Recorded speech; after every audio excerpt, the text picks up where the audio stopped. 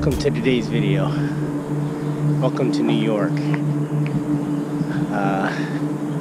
So this week's training has been a little hit or miss. I'm traveling with my family in New York.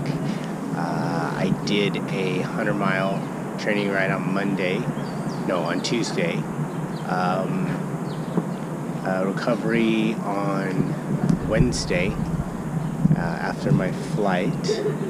And Thursday I did a little spin, Friday no spin, Saturday no spin, so those days, but a lot of walking. So I figured that is kind of the workout for the off days. Yeah, just taking a Sunday today. Tomorrow I fly out. Tomorrow is another heavy training day. Thought I would take a walk after breakfast and see some of the sights, see what there is. Found a nice little park here in the sun. It has been cold here, but now it's warming up a little bit. It'll give me a chance to talk about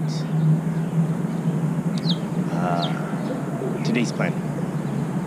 So one of the things I had to switch around a few of the days, training days, which was okay. Just swap them in and out, add a couple more to one day, like a multiple session, which works out so well in the program. Like I said before, it's just moving stuff around and just adjusting it to your time frame has been perfect. I'm really happy with it.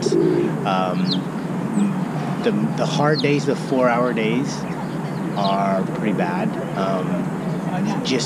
I haven't been doing it on the road. I've been doing it on the trainer. The 4-hour training days on the trainer are hard. Sitting in the trainer for 4 hours is horrible. It's so horrible. But it's non-stop spinning for 4 hours pretty much. So I mean, that's kind of like equivalent to riding on the road. Probably 6 hours, probably maybe 6.5. Obviously on the road you've got descents, you're not pedaling, you're coasting, you're in and out of the saddle. So the way I look at it is these 4-hour rides are just massive for the race. I think it's really going to help, even though throughout the week I have short days, short training sessions, only 40-45 minutes. The 4-hour rides are the ones that really count, I think. So yeah, I'll bring you some content from Manhattan here, and yeah, we'll see you again next week. If you like this video, please give it a thumbs up. If you have any questions, please put them in the comments below and I'll answer them. Thanks.